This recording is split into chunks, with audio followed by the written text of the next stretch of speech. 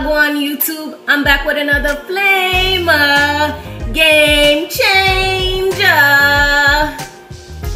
Allow me to introduce myself. I am Miss Never Ordinary. Today we are going to be making curry lentil and grilled snapper. I know through this quarantine and everything that is going on, we need to maintain our health and keep ourselves healthy. So I decided to do this cooking tutorial for you guys so you guys can also keep health within your family, within yourself, mentally, and nourishing your body. So let's go. Started, we do need a cutting board, a knife.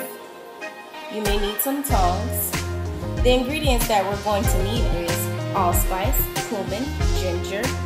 We do have our masala curry, oil. We do have avocado plant spray, freshly boiled lentil, coconut milk.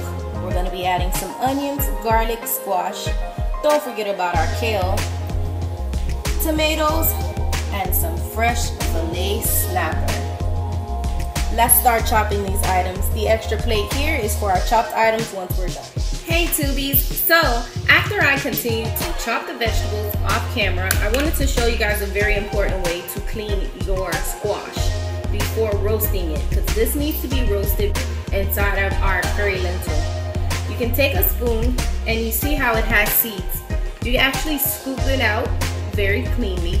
You can actually save these seeds by freezer, or if you actually want, you can roast them. You can place them in the oven with a little bit of salt or no salt. You can actually use them for salads or just as a healthy snack. Allow me to show you how to clean it. So we're gonna turn, and do you see how they just fall right on out?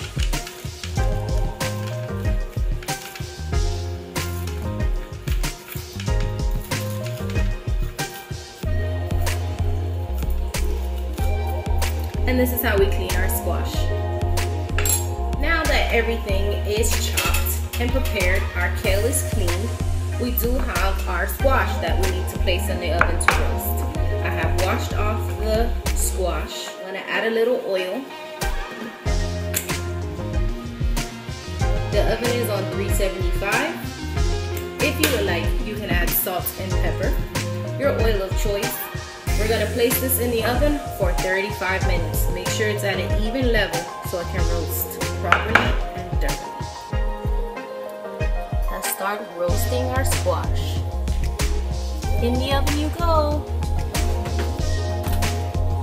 So now, as our squash is roasting, we're going to begin to saute our vegetables to start off our curry lentil. If you don't have a wok, which I like using, you can use a wide pan as well. Let's get started. As the onion and tomato and fresh garlic is simmering,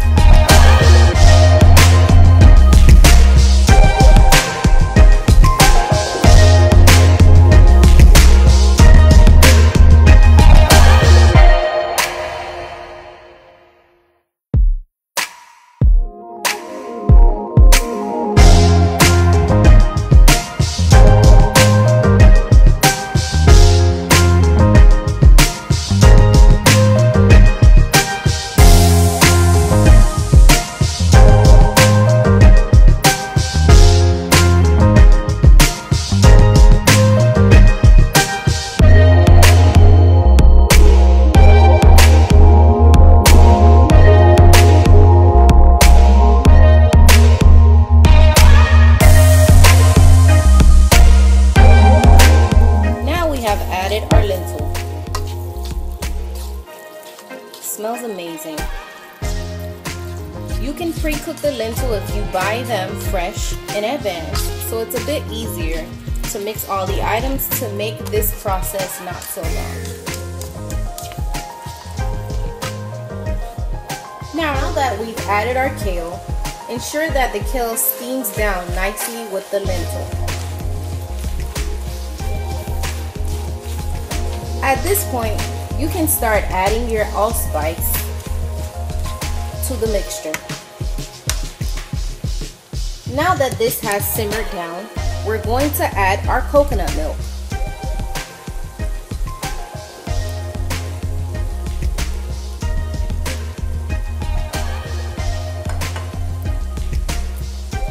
You can gauge as much as you would like and how creamy you would like it.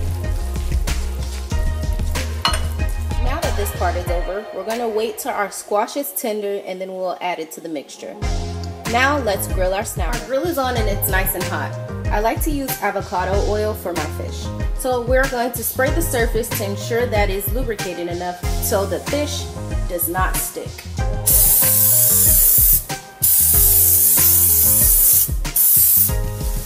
Grill fish until golden on each side. It's been about 10 minutes. Our snappers look perfect. Let's place these to the side and wait on our squash to finish roasting so we can add it to our curry lentil mix.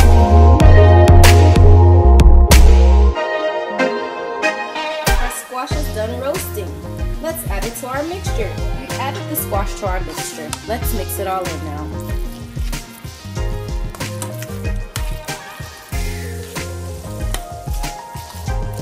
Now we're finished. It's time to plate. If you do decide to try this recipe, please insert a picture below or comment if you tried. Let me know how it tastes. Until next time, don't forget to like, comment, and subscribe. Bye!